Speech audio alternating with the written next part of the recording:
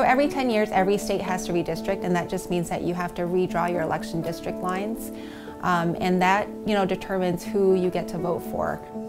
Districts need to be roughly equal in population. And because population changes, we know that it changes. People are born, people die, people move into locations, they move out of locations. We need to adjust the districts to those population changes. Over the last few years, people have started understanding that the way you draw district lines actually determines more than who you get to vote for. If lines are drawn a certain way by politicians, then our politicians really can choose who gets to vote for them. So they get to choose the outcome of elections as opposed to voters choosing their politicians. So in Wisconsin, we have politicians in charge of drawing districts that will be used to elect them for the most part. So as you can imagine, the politicians in our state legislature have their own interests that come into play when they're proposing these districts. They want to make sure that they can get reelected, that their political party stays in power. That's one of the reasons that we've seen such an extreme gerrymander in our state over the past decade, and why so many people across our state have spoken out against it.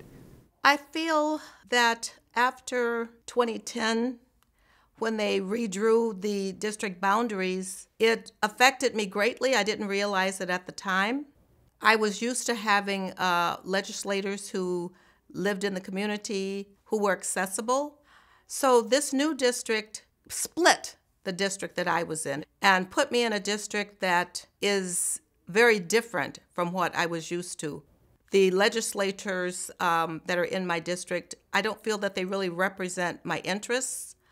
I don't see them in my neighborhood. I don't see them in my community. And so I think it has had a very negative effect on me and my neighbors and the city of Milwaukee.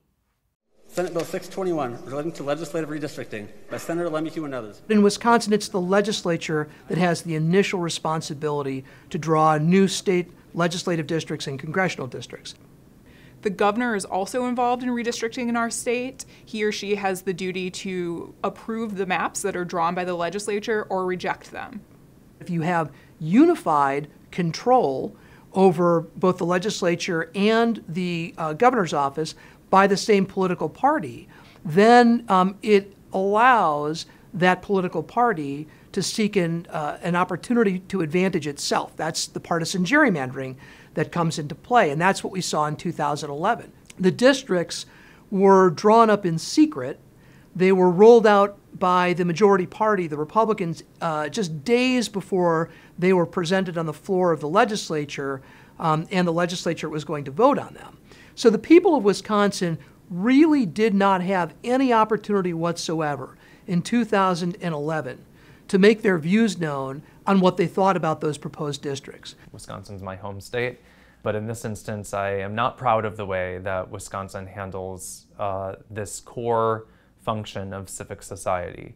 This year, Wisconsin had what we call an impasse, where the legislature is held by Republicans and the governor is a Democrat in Wisconsin, and there was no effort between those two entities to try to come to some sort of compromise. And instead, the Wisconsin State Supreme Court was called upon to adjudicate the case. I think the community's voice and the spirit of the community needs to be taken into consideration. I think a lot of times lines are drawn based off of political agendas, how people are able to maintain or gain even more power. And unfortunately, when people are able to draw themselves and to gerrymander themselves into safe districts, they don't have to actually listen to their constituents. Overall, I would say if I were to grade the Wisconsin process for adopting new redistricting plans, I would give it a decided F to F-. Certainly no voters were involved in the process, and it is just hard to even compare that to the type of process we saw play out in states like Michigan, where the real central focus of the process was the voters and the communities and making sure that their interests were represented and that the politics was stripped out entirely.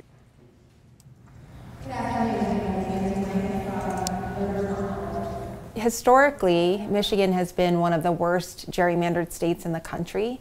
We had what a lot of states have, which is politicians drawing our election district lines every 10 years. No matter how people voted in Michigan, kind of our election outcomes would always be the same. So what we did in 2018 was we started a citizens movement, and we wanted to make sure to take politicians out of redistricting and put citizens in the role of drawing our district lines. We have a citizens commission, so it's everyday Michiganders. Politicians can't serve on our commission, neither can lobbyists or special interests. And what excited me most about it is that citizens were able to have their own voice heard by fellow citizens, us as commissioners, and it wasn't politicians. It weren't people that were, paid large salaries or have been doing this all their lives. These were people with fresh ideas and real lived histories coming together to make something different happen in the state of Michigan. As Detroiters, we have been preyed on for decades by these district lines. Everything from redlining, gentrification of our neighborhoods, predatory insurance practices, and most importantly, lack of representation.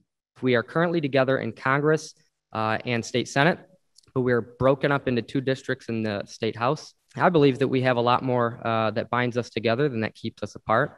How many things work well when they are fractured or spread out too thin to hold anything?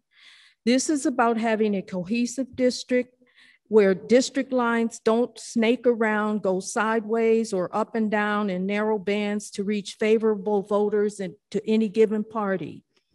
We saw that in Michigan this year. Not only did the commission travel around the state, but the public hearings were held virtually as well, and it resulted in reams of paper of public comments that if you listen to the commission's proceedings, you see that they paid attention to and really reflected upon those suggestions and comments and used that to come up with the map that was passed.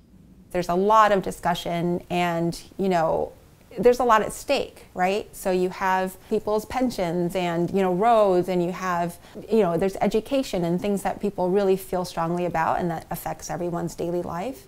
This new Michigan commission was just leaps and bounds better for democracy than the process we see in neighboring states, like in Wisconsin, which was total dysfunction. When the legislature is drawing the lines, they're sitting at a computer and picking the voters that they want to have in their district, that they think will best suit their political needs. And that's not the way that this should happen. We are a democracy. And in a democracy, the voters should be choosing the politicians. The politicians should not be choosing the voters.